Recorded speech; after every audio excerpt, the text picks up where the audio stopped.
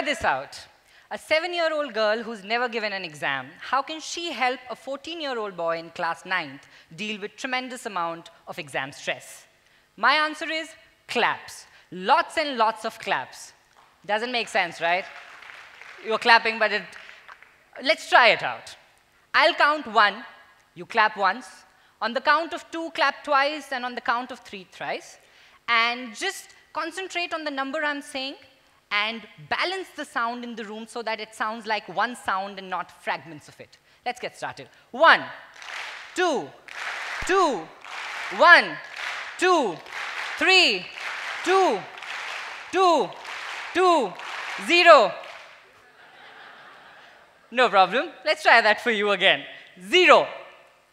Almost. 1, 2, 2, 1, 0. This activity that you just did is based on the life lesson of a 7-year-old girl who said to me, almost in this tone, concentration is the most important thing, but balance is above that.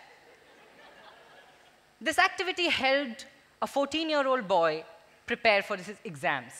No matter how silly or small that sounds, the life lesson of a 7-year-old girl had an impact on a 14-year-old boy she doesn't even know. What do I know? What is for you shall not pass you by. Love, not because it's necessary, but because it's possible. When you're done using the jar, remember to close the lid. Never leaving home is not the same thing as coming back. Prioritize your time for the people you love. Oh, by the way, these are not quotes that I've downloaded from the internet or have forged from some high-end self-help book. These are life lessons of people like you and me. How do I have them? Because I collect them. Yeah, just like some people collect stamps and tickets and coins and letters of ex-boyfriends and girlfriends. I collect life lessons. Now I must confess I was a weird child growing up. You know, I would ask people, what's the greatest piece of advice they can give me? And would make a note of it on the back pages of my notebook and on the margins of my dad's diary. I liked it so much that I asked everybody I could find, what's your life lesson? Even the guests who were invited home for dinner would not be spared. I would jump before the meal and say, you only get to eat if you tell me what your life lesson is. Every time life slammed me down, questioned my beliefs, challenged my navigational skills, I went back and took refuge in those back pages and on those margins of the diaries. And trust me, these nuggets of advice, these life lessons helped me move on, forgive easily, be patient, whatever I needed at the time.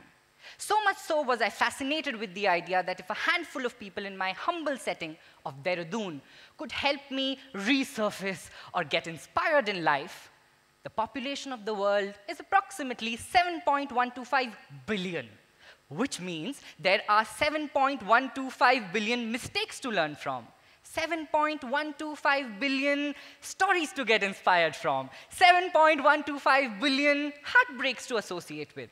Basically, 7.125 billion life lessons available. The same belief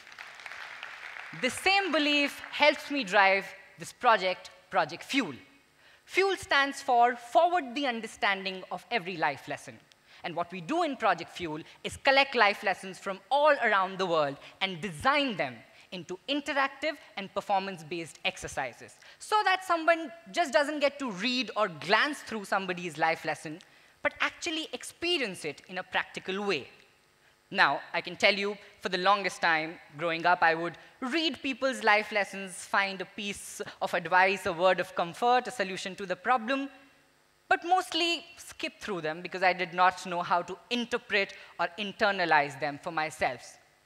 Until the day my counseling teacher back in class 8 shared a gem of a life lesson with us, and she told us, talk to yourself and unclutter your mind. Now, at the time, with all my teenage hormones rising and mood swings, I really needed to talk to myself. So I sat all by myself on the terrace of my house and on the window seat of my school bus and tried talking to myself. Failed miserably. So next day, I stormed inside the staff room and asked her, how does one do so? How do you talk to yourself? And she replied simply, write a letter to yourself, not as you, but as someone else. What would you say to Deepak Ramola if you weren't Deepak Ramola? that struck me like a bolt of lightning, an epiphany too hard to ignore. For the first time, I realized I didn't have to memorize somebody's life lesson. I actually could apply it and experience it for myself. I'd like to believe that's where the seeds of Project Fuel were sown.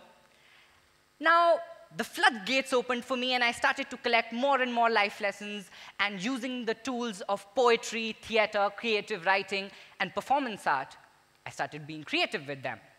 Now, some life lessons are pretty easy to design, I can tell you. Some demand heavy research, and some we are still struggling with. Like this one, where a 21-year-old girl told me, life has taught me to French kiss. I don't know how to manifest that.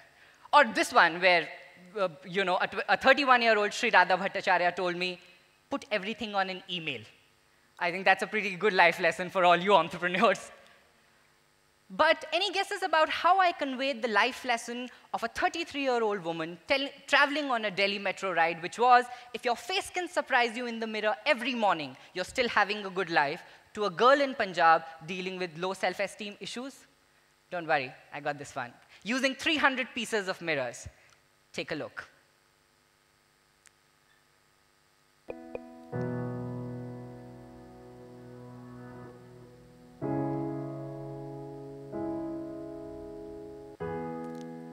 These are not just a bunch of girls admiring themselves in the mirror. I have asked them to write 40 new things about their faces, using that mirror in precisely 4 minutes. What came out of this was one of them counting all her eyelashes, another all her lip folds, and one of them, for the first time, had the courage to smile without being conscious. This is the letter she wrote to me post this session.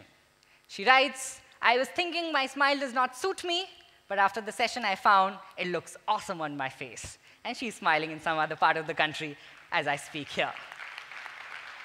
Now, the thing is that these life lessons are being designed, based on the models of poetry or interactive art.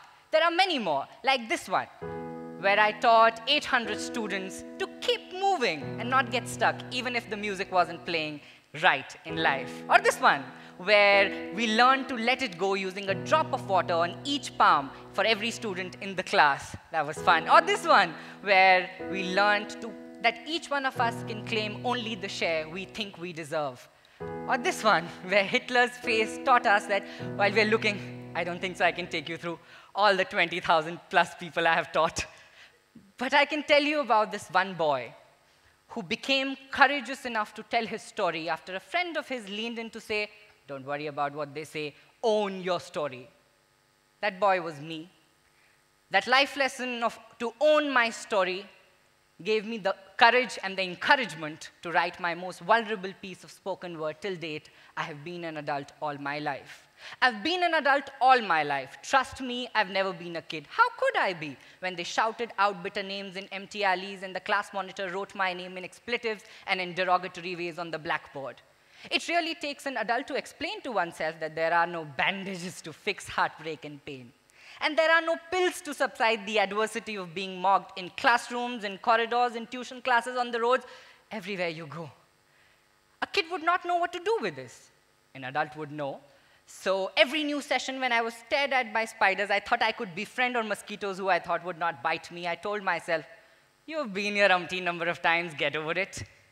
Tears have been sent back and smiles have been summoned every now and then, every now and then, every now and then. I had to be strong when my best friend was no longer sitting with me as I returned back from the lunch break back in class 10th. The reason was clear, my voice was a problem. He did not want to be seen or heard with somebody who sounded like a kid or a girl, or a kid or girl both. He never told me who I exactly sound like, but I'll figure that out someday. But otherwise, I have eaten solid food, faked heavy voices, ladies and gentlemen. Did it work? You can ask. Not really, you can see. And now I teach visually impaired children all across the country. And the funny part is that my students can't see me, they can only hear me. So every time I say something, someone in the class goes, Deepa ma'am, I have a question. I ask myself, how does it matter how I sound? Given the fact that I can be heard loud and clear, loud and clear, loud and clear. How does it matter? given the fact that I can be heard loud and clear. So every time someone goes, ma'am, I lean back, bounce back, and say, yes, how can I help you? You see, I've been an adult all my life. I've never been a kid. Thank you. And I kid you not. I kid you not. If not for that life lesson to own my story, I would have never written that piece, never had so much fun with it. The question you can ask is, don't we already have too much worldly wisdom packed in the best proverbs and statements and quotes and idioms available almost about everything? No matter how well a philosopher or a writer has put it, there is something so powerful and imperatively expedient when an 11-year-old Neha Praveen Kadam says, do your homework on time.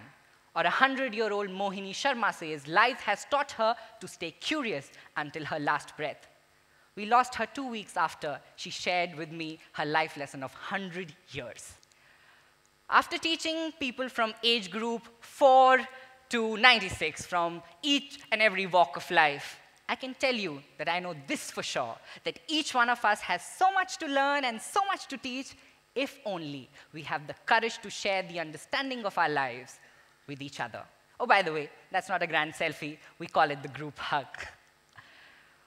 The vision with Project Fuel is to set up Project Fuel communities and tribes all over the world that will allow people the space to learn from each other's mistakes, failures, and success and circumstances.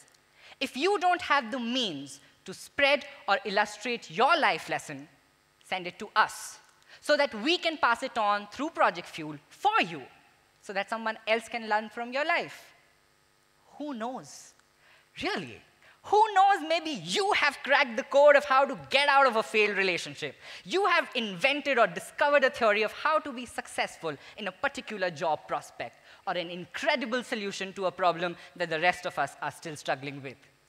The point is, share your story as often as possible, with as many people as possible, and as many times as possible. Because the truth of the world is that each one of us really wants to know we are not the only one. Not the only one who don't like that mayo sauce in that burger, or not the only one who are extremely nervous to be speaking in front of so many people. Not the only one. Share your story, so that someday someone will pass you by on the street and you will not even know that you are the reason why that person is happy, inspired, content, or simply alive. This is my life lesson. What's yours? Thank you.